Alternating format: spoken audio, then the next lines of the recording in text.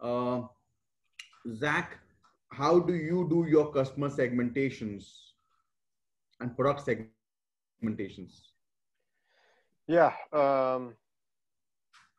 We have a VIP list based on how many times you've purchased or how much you've spent. We have just started recently over the last few months segmenting between a men's and a women's audience, and then an audience that's interested in both.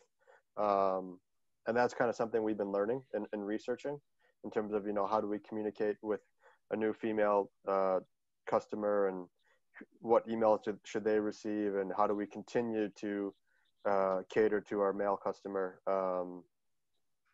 And then other than that, we haven't done a ton of segmentation within our email list or our customer base.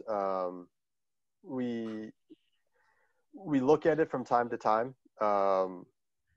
We have a pretty healthy email list, and so we haven't felt the need to really segment, by how often people open their emails, sending more emails to, based on how active they are as an email opener.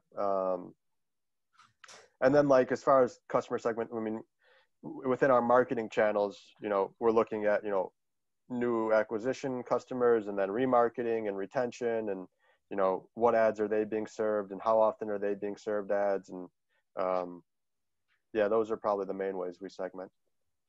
Interesting. At this